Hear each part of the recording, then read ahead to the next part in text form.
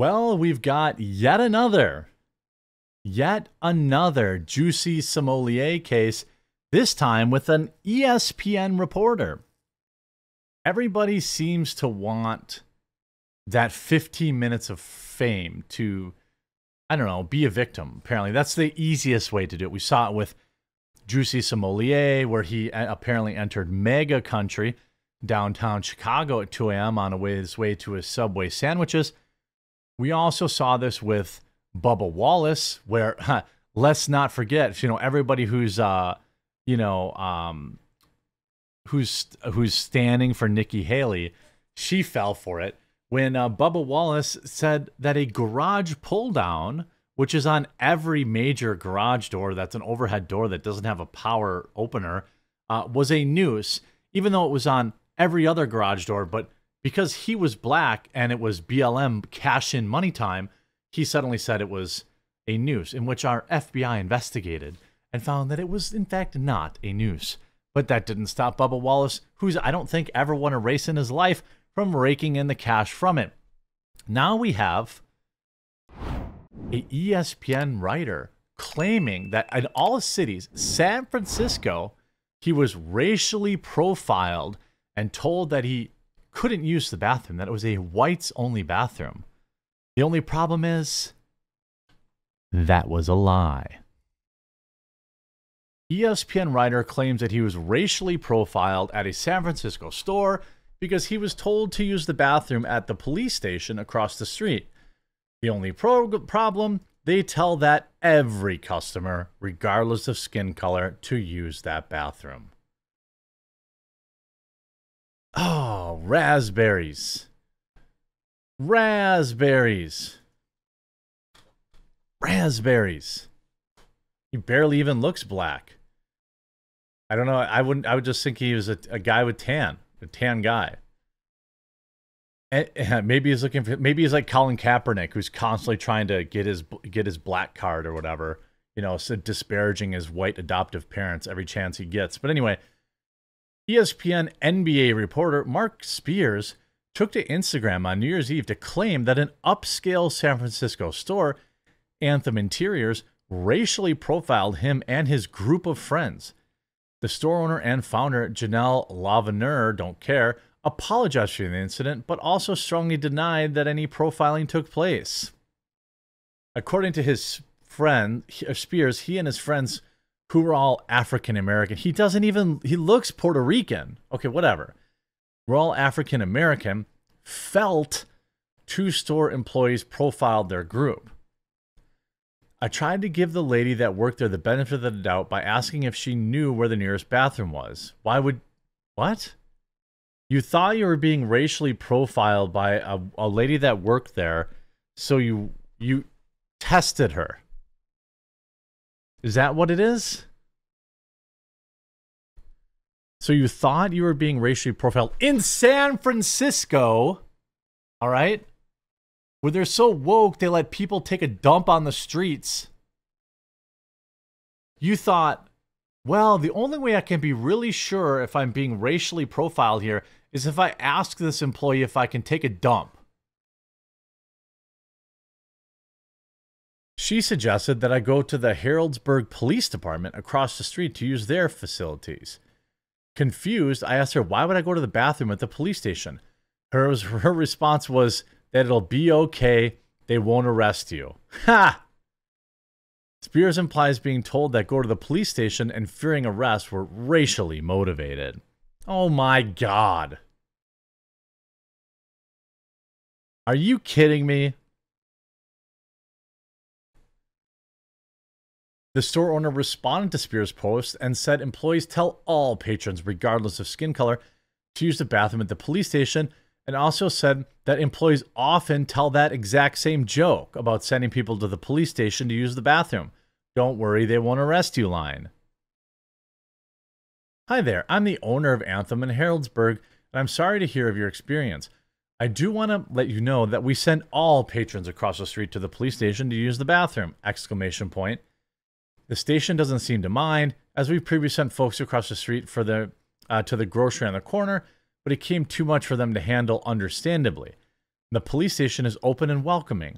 Since there isn't a public bathroom nearby, this was not directed personally, and I have heard our associates joke to other customers about sending people there no matter what the person's skin color was. It's their shtick, which clearly they need to reconsider. No, they don't. No, they don't. They don't need to reconsider. They aren't in the wrong here. They aren't in the wrong here. I get the joke. Don't you get the joke? Everyone gets the joke. Oh, you got to take a deuce? You go to the police station. Don't worry, they won't arrest you. Like, I mean, it's an obvious joke. This is a byproduct of being someone that walks around all day looking to be offended, looking for their opportunity to go on Instagram and post about how they're a victim. This guy has a job for ESPN. All right?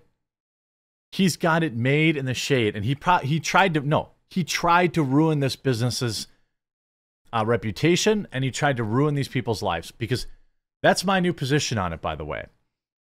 If you swat somebody, that's an attempt on their life.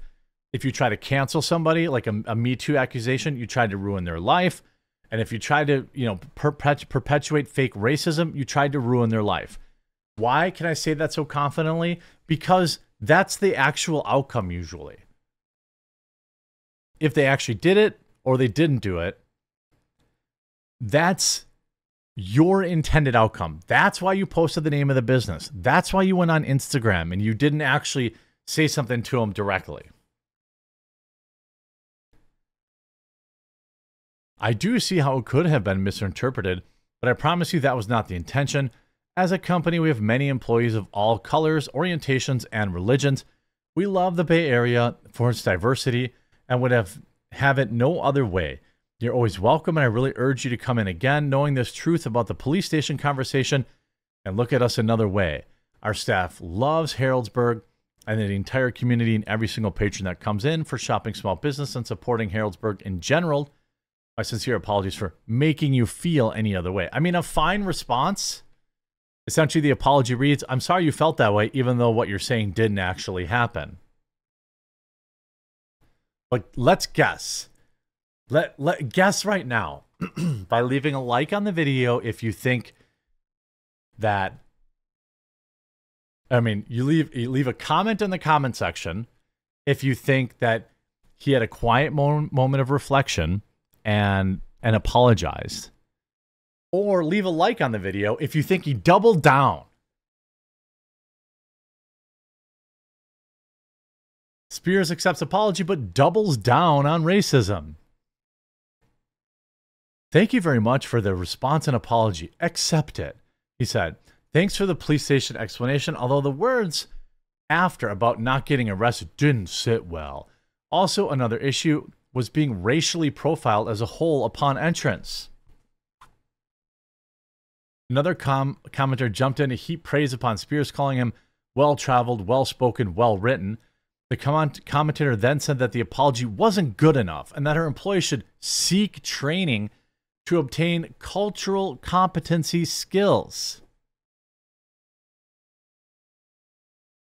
Lovner responded to this commenter, saying that she would be honored to have Spears as a customer, but reiterated that she does not believe the racial profiling even took place. I've asked Mark why he felt profiled upon entering, and I'm waiting to hear. But I will tell you that we are old school customer service orientated, and we do approach customers all the time. These days, that it maybe is surprising to say the least. So essentially, someone came in, he came into the store, and someone asked him if he needed help, and he said they were racist. That's what happened. That's, from what I understand, that's what's happened here. Somebody dared ask this individual if they needed help, and he said, well, because I'm black, racists, I'm going to blog this. However, she caves on the line about not worrying about being arrested, which was clearly a joke. Remember, jokes are not okay in 2023, now 2024. So Spears accepted the apology, but did not elaborate on the request on why he felt profiled, because he didn't. He didn't get profiled. He made up the whole thing. Another commenter decided to jump in and tell him that she needed to call him personally. She replied that she didn't have his direct line. Spears skipped over this reply and posted a heart emoji towards a commenter who heaped praise upon him. So a commenter said you need to give him a call. She said, I will, I don't have his number, and then he didn't give it to her.